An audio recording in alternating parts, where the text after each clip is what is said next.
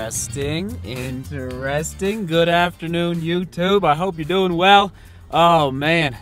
I think I have some allergies, but other than that, we're walking.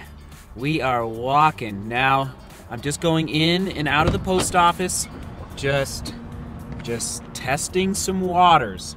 Testing some post office waters. So, anyway, doing the stick shift right now. Pain-free. Without the boot. Thank you, Pegasus 35. Nike. It feels really good in the Pegasus 35. Just saying. So, all right. Oh man, I'm just smiling on the inside. Just one baby step at a time. All right. Onward and upward.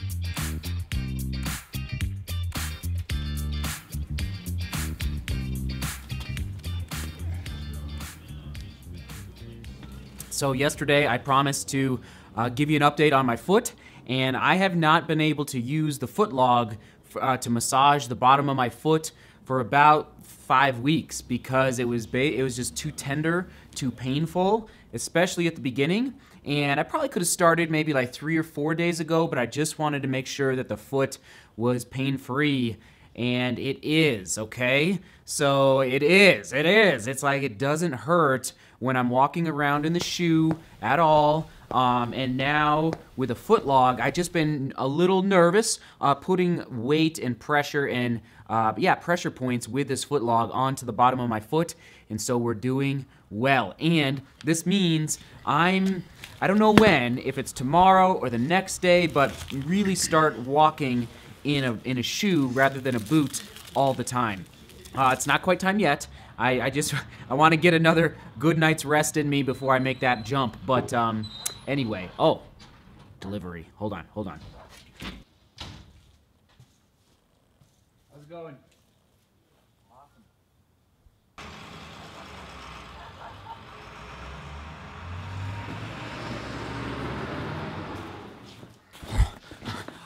All right, I'm back. Yes, a couple more pairs of shoes arrived. I will open these up either later in the vlog or maybe even tomorrow. Maybe I'll do one tonight. How does that sound? So again, foot is on the mend, and we're not quite ready yet for jogging, but I can taste it, and just want to be as smart as possible, patient as possible, but I see light, a lot of light at the end of the tunnel, so this is good. I can't resist. We're opening up a box right now. I can't wait till tonight. Are you kidding me? Come on. Let's do this. Alright, here we go. Which one is this gonna be? Bada bing. Oh yes. Oh, I wasn't sure which one this was. Alright. Boom, bright orange. You know what color that is. A good old Nike shoe, but what Nike shoe is it? What's it gonna be? Oh, what's it gonna be? Here we go. Boom! Oh yeah, a cross-country spike.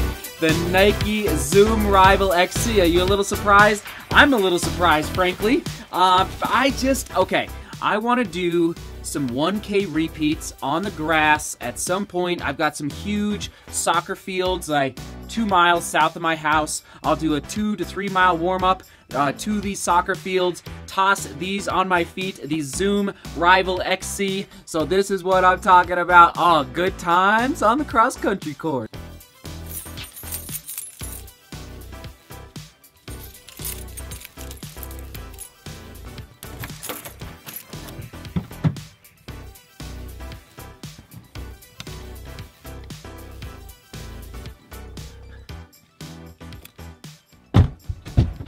Alright, here we are, back in the studio. Dinner is done, children are asleep. The racing season is on the horizon. Life is good. Foot is feeling better. I'm getting a little excited with these shoes arriving today. The Nike Zoom Rival XC. I got to get used to that name. I haven't said that very much. The Nike Zoom Rival XC cross-country spike. But before we talk about those, and I am going to open up the second box here in a minute, first of all, I want to show you my old CU cross-country waffle that I used to train in, and yes, the sun has gotten to it, and so it's just fascinating to see kind of the inside of a Nike cross-country waffle. Look at that. Like, the outsole is just, oh, there goes the dirt. It's just peeling. It's just like coming apart, and it's amazing. Like, I'm just, oh man, that is so cool to kind of see the inside and see the midsole or lack thereof. Oh my goodness. Anyway, that's kind of neat, and I will probably pull that all the way off tomorrow.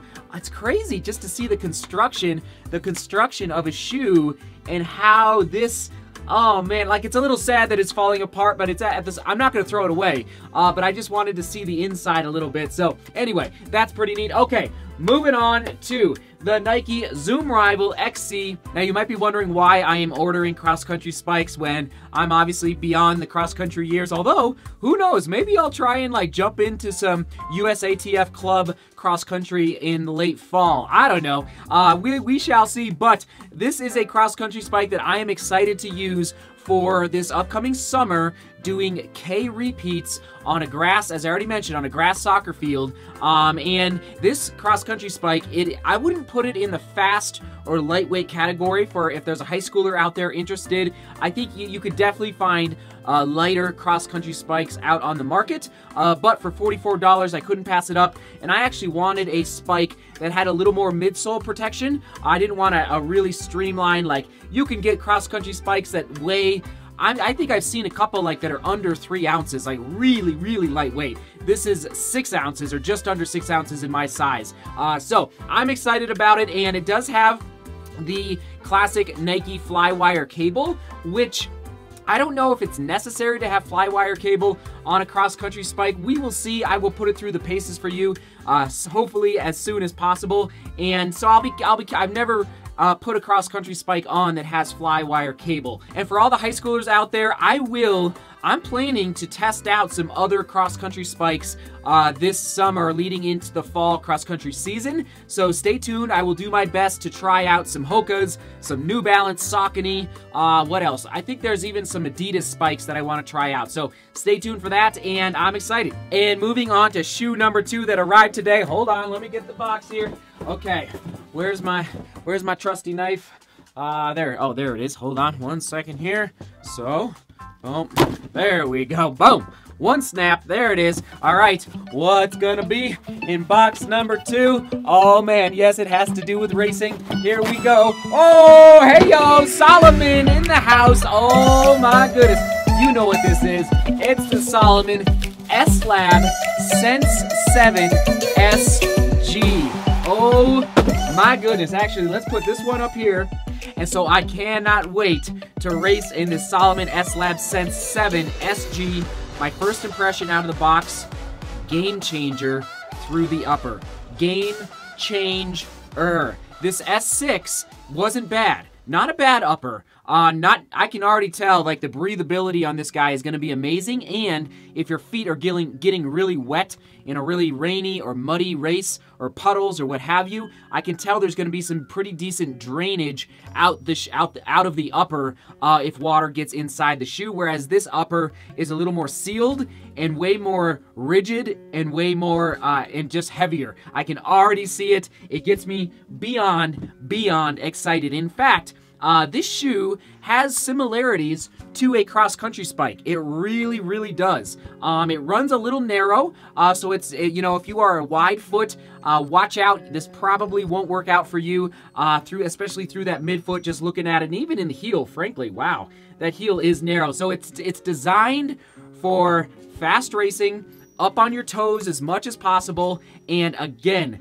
this is a game changer. And right now on your screen, you're looking at the 2 weights of the 2 different shoes. So of the Salomon S-Lab Sense 6 the 2018 iteration, and then the Sense 7, the 2019 iteration. That's a pretty good weight drop in 1 year.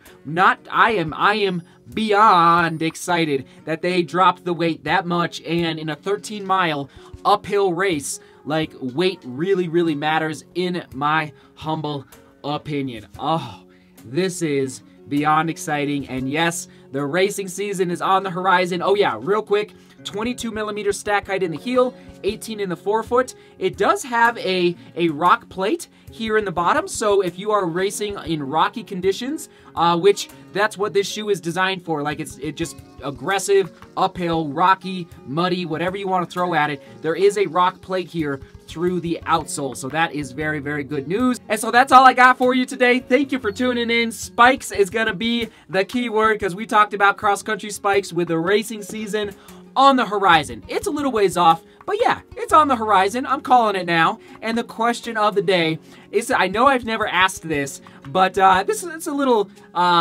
anyway, it's not like a critical question, but I like it anyway. So, what is your favorite colorway for a racing spike or a racing shoe? Whether it's road or trail, doesn't matter. So the colorway, and you're wondering, what am I talking about? A colorway is the design. So the actual color of the shoe, again, doesn't really matter, but I'll be curious to hear, like, do people like to race in all black? Do they like white? Do they like a red, like a racing red, or maybe a neon green, right? So let me know, let us know what your favorite colorway is and maybe why. And, you know, maybe you have a thought process behind your colorways. That would be cool to hear as well. Oh, and I just realized the light is out. Sorry about that.